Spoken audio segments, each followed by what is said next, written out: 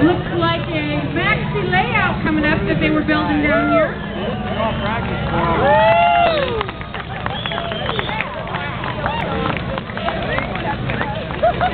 Beautiful job, guys.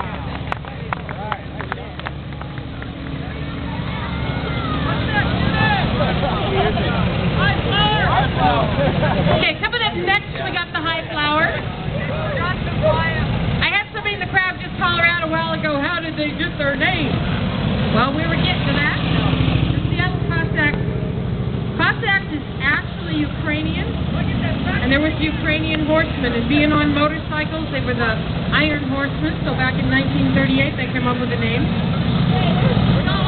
They also, back in 1938, they were doing a lot of hill climbing, and to keep the crowd occupied between the hill climbs, a bunch of guys decided to do a bunch of stunts. That's the Seattle Cossacks.